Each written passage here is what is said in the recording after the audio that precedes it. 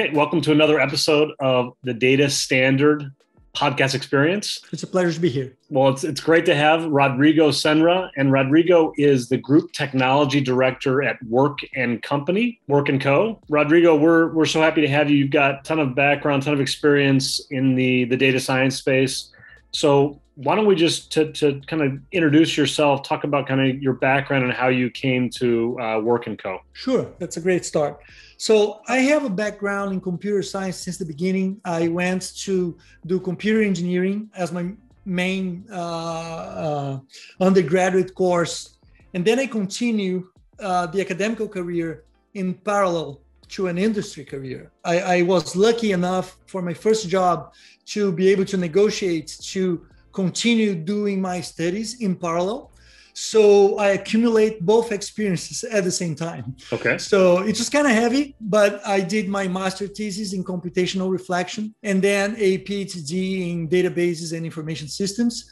But at the same time, I was working in the industry and I changed fields a lot.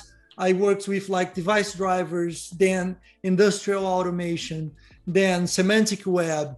And then around 2014, 2016, I found myself working for EMC right before it was bought from Dell. Mm-hmm. And at that point in time, I was working in a research center focused on exploring oil and gas, because Brazil has just like figured out like a major oil reserves. They were deep in the ocean, so it would be hard to extract all that oil. But at the same time, there was like a major political crisis in the country. And then that kind of research became difficult to pursue. And our research center started to attack multiple other tracks. And all my colleagues, data scientists, grouped with like the sales team. And we were starting to do work for Televisa in Mexico, trying to optimize soap operas, just like Netflix did with House of Cards. Yeah. How can you create the perfect soap opera? Or for Telcel, also in Mexico, how do you diagnose failures in network telephones based on sentiment analysis for tweets? So these kind of random projects became more and more common, which were great to sharpen our data science skills. After 2 years in that space, Work & Co, at the time already successful, but is still growing, invited me to leave Brazil and join their office in Brooklyn, New York. And I accepted it. And since then, I'm with Work & Co. And we have lots of challenges, data challenges at Work & Co. And I'm pushing strongly towards something I call data-driven design, which is trying to bring all the hype and the skills and the knowledge from the data science world into the design space. Okay. For mobile apps, web apps, digital products in general. So tell the community a little bit about Work & Co. What type of projects does the company do? What kind of business is it? Awesome. So Work & Co. Defines itself as a digital products company. You can understand that as a mixture of a traditional agency, a design agency, plus offering services for projects management and strategy, plus, and here comes the innovation part, technology. So we do have in our staff, front-end developers, back-end developers, data scientists, QA staff, QA engineers, automation, DevOps. So we have all the tech army that is needed to make sure we can implement our designs to the letter. So be really faithful to the vision that we have created for our clients. And that was a major struggle for many other clients, for agencies, because they bought a design, but then they had to find out somebody to implement that design. And we are delivering those digital products turnkey. So that is our business model. Are you typically embedded inside of an enterprise, or do you do the work outside and then give it to them and they plug it in? How does that? Oh, it's a very a partnership. It's a very close by. I wouldn't go as far as calling embedded, especially in our remote world. Those frontiers are so blurry. Sure. But for sure, to give the concrete example, I'm working right now with Gatorade for a product called GX. And we've been working with them for almost 2 years now, just for that particular project.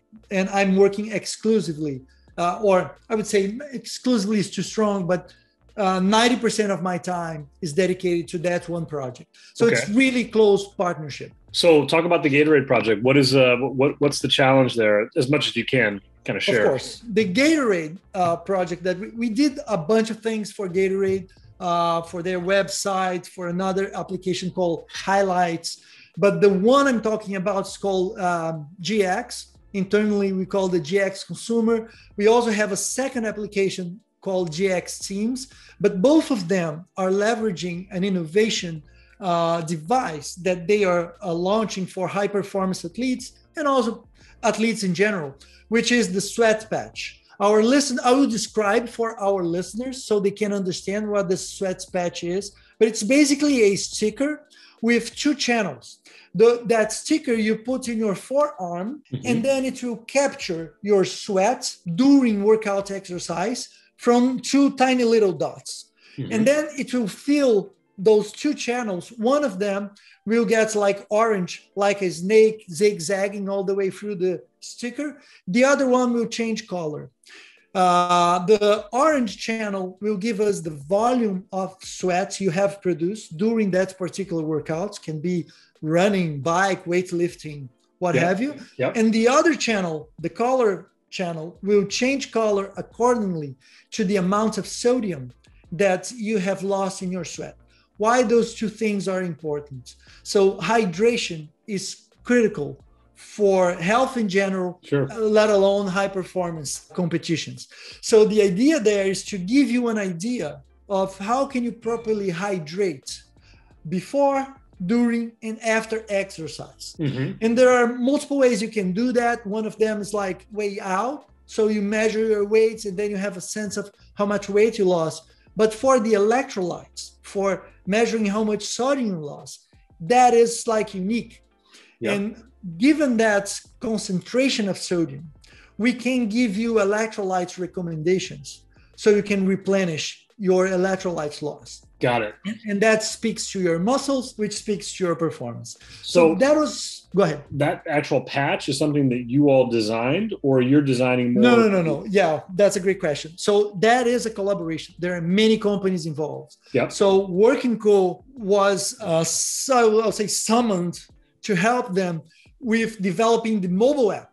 And within the process of developing the mobile app, we realized the opportunity to develop the whole digital platform. So we end up developing two APIs, their database models, mathematical models in partnership with the Gatorade Sports Science Institute. But the patch was created by another company called Epicor, which is a company specialized in those medical devices or bio-inspired computing and devices as well. Is there an IoT component to that, or does that patch plug into some sort of hardware device? Excellent question. There's something on the lines in the future, but it's still kind of secret. This patch, it doesn't. So the patch is purely physical. The way we capture the information, and here comes the data part. We use machine learning techniques to capture an image of the patch.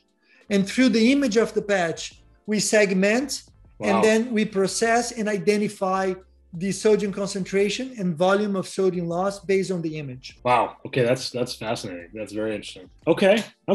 And tell me, I know you've got a couple other ones that you've been working on, one with CBS, GiveWith. I'd love to hear a little bit about that one too. Oh, sure. GiveWith was a very interesting project. It's still active. I was engaged around, I would say 2018 or so. And there were like two projects. We started our engagement with GiveWith, trying to solve a very mundane and common problem for brands. They usually are running campaigns, maybe on Facebook, maybe on Google. So you have like videos, you have banners. And each of these platforms, they have their own analytics metric system. And how do you consolidate all of those campaigns into a single consistent view? So that was our first engagement with GiveWith. So we are creating that specialized CMS where they could create those campaigns. And we were a mediator from that definition to the actual brands, the actual services that were running those campaigns. Yeah. And then we were re-ingesting the information, breaking up the data into a granularity and a frequency that made sense to be regrouped and aggregated back again in a consolidated view cross service. So then they could see Google results, Facebook results, AdForms results, Qualtrics surveys, all with the same dashboard. And nowadays you do have companies specialized just to do that sort of thing. But at the time they wanted that very customized. So we developed a system just for that. And that led to the Segway project, which was called Give with Commerce. And the idea, and it was an insight from the CEO of the company, which was, okay, while two brands are making business, could we create some incentives for that negotiation, generate a sponsoring for a program from a nonprofit organization? So we are stimulating people to be sponsoring those nonprofits programs. And based on that idea, that was the data challenge. So how can we create the mechanics to make that happen? And we created a matchmaking API that looks to big brands from the one side and looks to programs from nonprofits on the other side, and try to do the matchmaking, saying, if you are Dell, IBM, Microsoft, Google, Apple, which of these programs will produce the desired increase in your goodwill, in your public image on the fields of maybe government or social or environmental? So that was the magic. Got it. Okay. Let's talk about Phil's Coffee, because that's another one I've got on my list here that you've done some interesting work with. Sure. And Phil's was my first engagement when I joined Working Co at 2016. So Jacob, the CEO of Phil's at the time, and also other people came to us from the company with a big problem proposal. And the problem was, the brand is going national. We are aggressively expanding, but we are already a success in the West Coast. Yeah. But we have a critical problem. We have too long lines. So we have these giant lines, with people kind of piling up on the streets to get our coffee. It's a nice, great problem to have, but how can we make it better? Wow. So that was like the first problem proposition. The second one was that they were adopting a white label mobile app to do mobile orders. And they wanted to do something more on brand, customized. And we decided to tackle the two problems at once. Okay. So the mobile app became the solution for the long lines. And the idea that we came up with was, how about, and because we are a mixture of designers and software engineers, we tackled it as a computing problem. So in a computing problem, you do load balancing all the time. You have servers, they are stressed, you distribute the loads. So if you have stores and they are stressed, why not distribute the loads across other stores? And that's specifically viable when you have cities like, for example, San Francisco, where you have multiple stores that are nearby.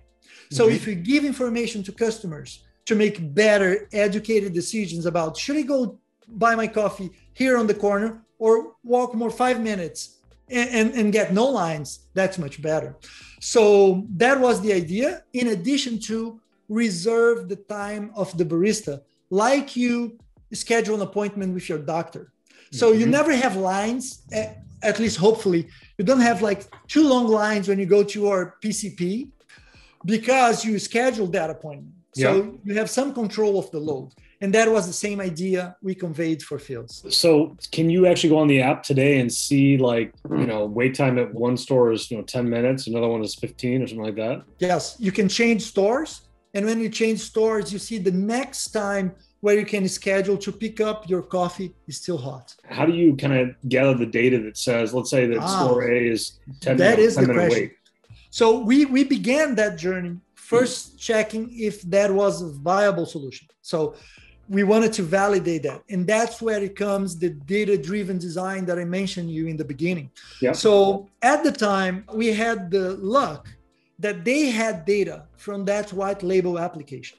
So they had like 8 months of data. Mm-hmm. So instead of starting design concepting right from the start, we did maybe a week of data exploration to understand, even though in a different app, what was the behavior of those users. Yeah. And from that aspect, we could steer design a little bit. There were like big challenges. There were like traditional based on integrating systems. For example, they do not have baristas on their payroll. They have another system called Legion, where they get freelance baristas sometime to accommodate the extra load. And for that, we need to integrate with that other system to be able to provision the capacity of a store. Yeah. Understand with the help of people from Phil's that had that metric internally, how fast is a barista on average to make a product. So based on that data, we could create a simulator and see if that would work. And based on the simulator, we create a reservation system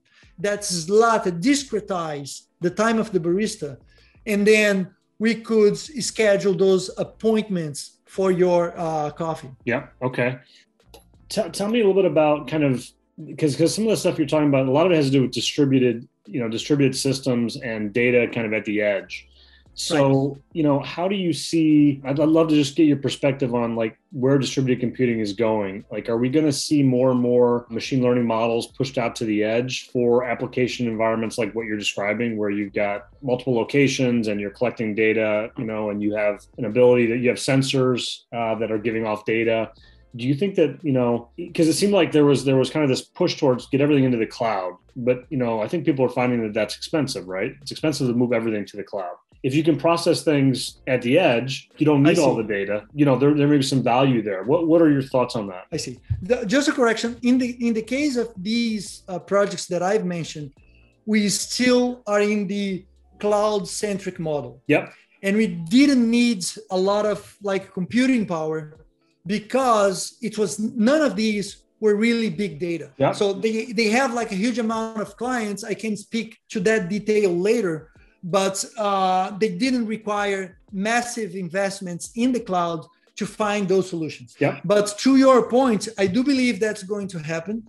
And my experience in these like over 20 years in the field, it's like waves. So we go to everything is centric, then everything is decentralized, and then we go back to everything is centric. And then it goes in the yin yang on and on. Yep. So right now we are surfing the wave of everything in the cloud. And I do believe soon we're going to do a lot of computing on the edge. So I think that is going to be the next wave for sure, especially because of the cheapest hardware that we have. It's a major way to like save money from even big brands if we leverage the computing power that you have on an iPhone, for example. Right. It's like incredible the amount of computing power, unused, untapped computing power that you have in your hands. Yep. For example, I think the next like search engine that will like try to challenge Google, for example, very likely will leverage that. Because if you tackle that strategy, even a startup can have a large, very cheap computing power on day one to compete. You're saying if they can figure out a way to tap into that unused compute power that sits. Exactly. Right. Exactly. Yeah. Exactly. Super interesting. Yeah. For us at Work & Co, depending on the project, there are projects that we just do the front end part. There are other projects that we do front end and integrations. And there are others like Gatorade GX, where you do the whole digital platform. On those cases that we're doing everything, we have a unique opportunity to balance and split the load and optimize the system end to end, because we're controlling both ends. Yeah. But usually that doesn't happen because you're just touching a part of the system, and due to Conway's law, the systems mimic the organization of the company. Yeah. You stumble across social historical barriers, and it's harder to explore the uniqueness of the perfect balance of doing computing on the edge or computing on the cloud. Right. So, one of the things that's interesting, I think, right now is that we have such an explosion of like high growth AI ML businesses, right? That they're coming out, they're building, tech stacks very quickly. They're leveraging microservices, APIs, cloud computing, all of kind of the most kind of cutting edge technology. Right. But then you have, all of these kind of your traditional legacy enterprises that are, running multi-billion-dollar businesses across the world. And they have all this legacy infrastructure. They've got some technical debt, but they also have to make kind of a pathway to kind of machine learning and AI. And so it seems like you've seen both sides, right? What are some of the biggest challenges that large enterprises like a Gatorade, what do you think are the biggest challenges that they face, and how are they dealing with them from kind of what you're seeing in the field? I see. Just to contextualize my personal experience within Work & Co, because we are working usually for those big brands, Google, Apple, Gatorade, PepsiCo, yep. They are huge. They have huge data problems, but we are working on satellite products for them. So usually we are not faced with the problem that you are speaking of in its entirety. Yep. So it's much simpler for us because we have somewhat control on the data acquisition and the data processing, almost in an isolated fashion. Sometimes we can drink from a data lake or, but usually that's not a reality for the kind of business that Work & Co faces today, because we are on the periphery of those digital problems that you were mentioning. But we do have some like huge challenges, especially in terms of touching upon the data that we do not control. That is one of the challenges. The other one is the different thing I call digital inertia. So some companies have some digital inertia and they are not with a modern architecture, data pipelines, data infrastructure, or even best practice for data cleaning and data acquisition. So in those cases, the struggle to make them evolve to a level that will be compatible to the kind of service and quality that we're trying to offer, it's another challenge. So talk about that challenge a little bit. How do you help companies that are in that situation, or what are your observations? Like, what are the kind of recommendations that you all make? Right. So usually we try, because our projects, depending on the relationship we have with the client, you have more penetration or not to influence at like the CDO level, CEO level, CTO, etc. There are other times that you're working for a specific group, and then the strategy is make it small and make it a success fast. And then you can expand. And as you expand, you get access, you build trust, and things happen. So for the example, let's talk about Fuels, for example. In the case of Fuels, you could start with a more sophisticated, for example, machine learning, but we are building their digital platform from scratch. Mm-hmm. So we wanted to create the simplest possible solution that would cause the desired effects. And even though we had like deep learning and other very modern and powerful techniques, if you think about the carousel for products, so what are the top 5 products I'm going to put in your carousel? So for that, we explored an idea which was let's understand the user first and classify the user as an explorer, or what I called a monophagus. So we created this mathematical metric called the Explorer Index, which ranges from, if you always drink the same coffee, you are a monophagus. If you every time drink something different, you are an explorer. And everybody's in between. So of course, we require machine learning for the fuzziness in the middle of that scale. But there is a lot of people that are very close to the extremes. And for the extreme monophagus, you just need to recommend the last coffee you purchase. That is an excellent recommendation system and incredibly cheap. And if you are an explorer, we can randomize products amongst the one you never try. That is a great recommendation, also extremely cheap to compute. And then we just invest the rest of the money for the people in between. So these fallback strategies that don't go all the way to the fanciness. It's like Albert Einstein when they said, make things as simple as possible, but not simpler. It's that mindset that we try to achieve because we need to minimize risks. It's really different when I'm working for a branch within a big company that I have like a very comfortable schedule to do innovation and research. In our case, research is time-bound, usually 3 months, 6 months, maybe a year. So it needs to be really fast and it needs to be robust. So we go from, we try the smartest dumb solution we can possibly implement. Got it. And for that recommender system, are you using kind of federated learning there to pick up? No, at the time we were not. Okay. I can only speak for 2018 and launch. Sure. And I cannot really speak how that platform evolved from that point on. The engagement with fields continue, but I moved to other projects. So I cannot tell you right now how that evolved. Got it. But at the time, I can tell you for sure that we're not doing it. Got it. So, although it would be cool. Yeah. I'm curious just to hear from you. You know, obviously the world has kind of changed from when you started your career to kind of where we are today. You know, obviously there are things like, you know, computing power is massively changed, and now there's this huge focus on machine learning and data science. How much has really changed? Because the reason I ask you is I talked to somebody earlier today that basically said, look, the majority of the models and what we call machine learning today was all here 25 years ago.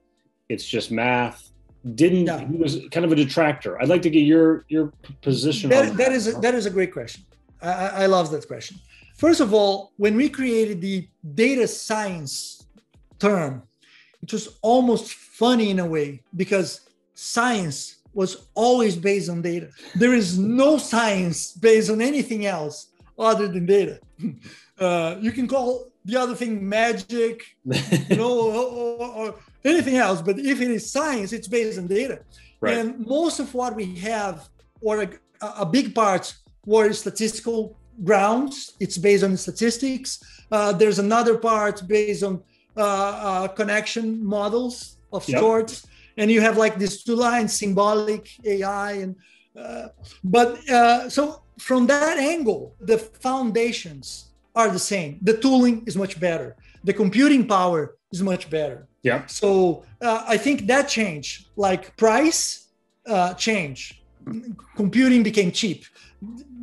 My lamp has a chip that some people are playing Doom. They open up the lamp, they extract the chip, it becomes a video game. So you can see blog posts of people playing Doom in the chip in their lamp. So this is something that changed completely. Right. But the foundations are the same, right?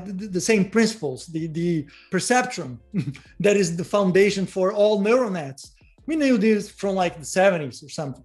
Yeah. So the social problems are different because nowadays we need to, back then you get a mathematician, you get an engineer.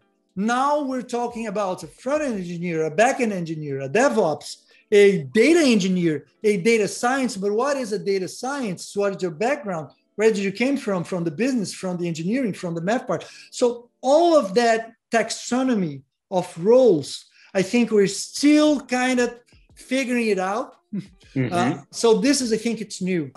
It's newer in terms. I remember when I entered in the university, they were trying to define what a computer engineer was. Mm-hmm. Because we had a computer scientist, which was pure computer science, but a computer engineer, what this person needs to learn. So in my undergraduate course, they put everything. And I think that's happening a little bit today with the data scientist of sorts. Mm-hmm. Mm-hmm. And I think we'll see it stratify, the taxonomy, the branches will grow and we'll understand much better. Like we know, for example, in medicine. In medicine, we kind of have a very clear vision. What are the fields and subfields? Yeah. And I think that's going to happen as well for digital ecospace. So even if there is some marketing hype around this, would you say that the elevation of the data science role inside of organizations has given a great kind of opportunity for data scientists to speak more at the senior levels of business? For sure. I think we're not at the ideal place yet, but the hype helped. Yep. because everybody knew data was important. A lot of business courses were using some of the techniques that we teach today to data scientists, to data analysts. So using math was always important. But I think there are things such as data quality, data acquisition, data automation. All of those things are getting a new level of recognition from practitioners because of the hype from the data science, because there's more exposure, people are reading more, the education is better, and for sure there was an elevation of status in there. Okay, I agree. Okay. Now, we have a lot of people on that listen to this program that are aspiring data scientists, looking to go into careers. So, what do you say to a university student if they want to build a career in data science, or if they just want to build a career, they love data? Where would you point them? Like, what kind of classes should they take, and what kind of roles do you think are going to be really exciting in the future? I've heard that question asked like time and again for many people, and I think each one of us have a different path. Yeah. So my personal path, I can speak about that path because it works for me. It doesn't need to be the same path, but my path starts with computing programming, because I come from a time where the modern like personal computers, like in the 80s, they became a thing. We didn't even have many games at the time, so the fun was to program. So at the age of 13, my fun from computers was to write programs. That was super exciting. And that led me to that path. And at some point, I started to dive into data science because I had a background in engineering, because of the computer engineering path. And so I knew a lot of math, I knew a lot of physics, some chemistry. So I had the foundations there already. And I was attracted also to be that mathematical detective. So that's how I define my role at the time at EMC in that research center, trying to leverage projects for sales, where this is the new project. What can you do?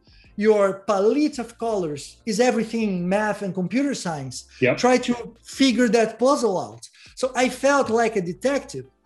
For example, concrete example, we had to improve cross-state transportation in Brazil, which is a big thing. People take buses and they go from state to state by bus because it's expensive.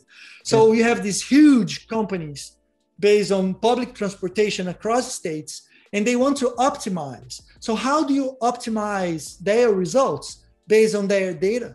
So you analyze the drivers, their behavior. You analyze the buses themselves, their performance. We even analyze the roads. So not only distance, but are these roads, this path, very winding or like it's straightforward? It's going up and down, or it's plain. So we can use all of those clues. It's really detective work. You follow some clues and you solve the mystery. And then you have this like crystal ball that you're selling like a gypsy. Say, hey, drink this, read this on this crystal ball, because for them, like Arthur Clarke said, any sufficient advanced technology is indistinguishable from magic. So many of our clients were buying magic. We were data shamans, but for us, it was all explained. There's no mystery. It's the detective mindset. And then studying became much more exciting, because any new thing, you never know where you can apply something you have learned. So all this story to go to the core of your question.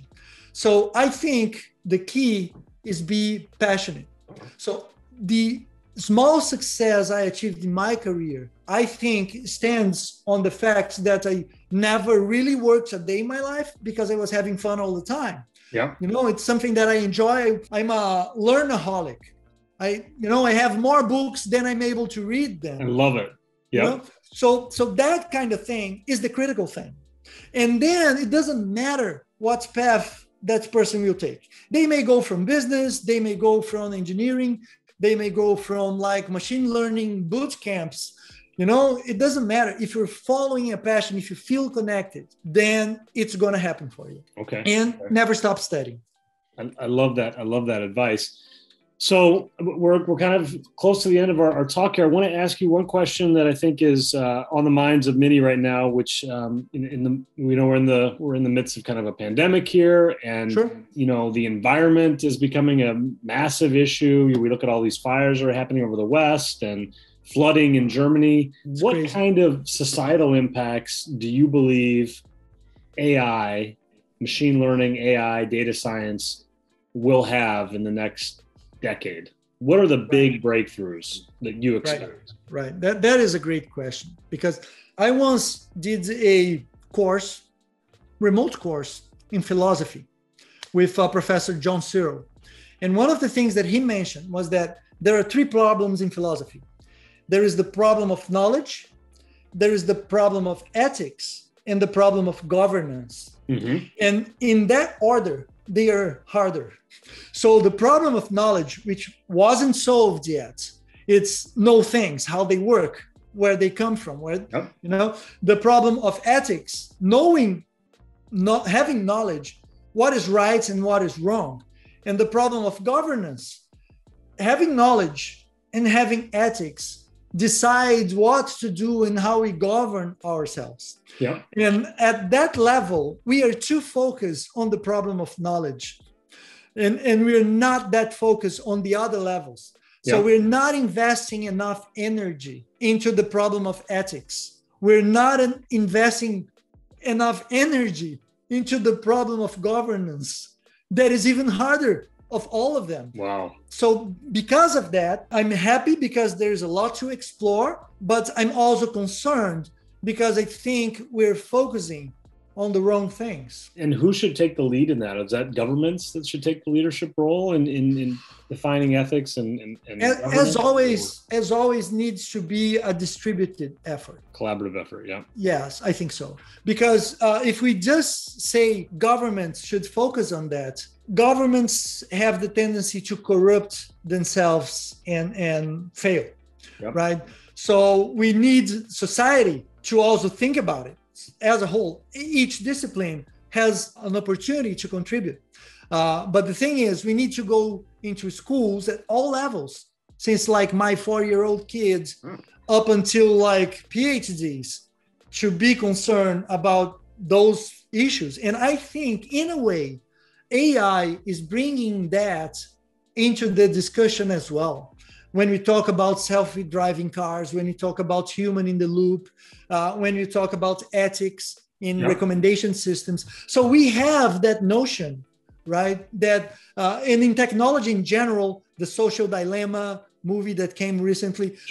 We're starting to wake up to focus on that discussion. It is super relevant. If you go back to, for example, Richard Stallman, which is a very controversial figure in general. I personally met him in a couple of visits in Brazil, in conferences across the world. But he brought a very relevant point on the free software movement, right?